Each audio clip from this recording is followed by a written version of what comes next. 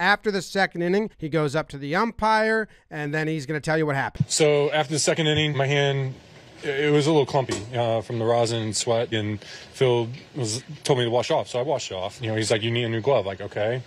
Okay, so he comes back out with a new glove. He says, hey, man, I'm sorry, man. Pitched the third and knew I was going to get checked in the fourth. So I'd have to be an absolute idiot to try to do anything when I'm coming back out for the fourth. I then go back out there, and Phil Cuzzy says that my hand's too sticky.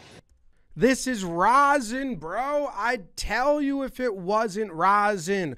Why would I let you fucking see it? Are you shitting me? This is just rosin and sweat. I promise on my fucking life. I don't know. It feels really sticky. He's like, yeah, it's sticky. That's what it does. Don't you know what rosin and sweat does? There's no way. No way. No way. There's no fucking... No way.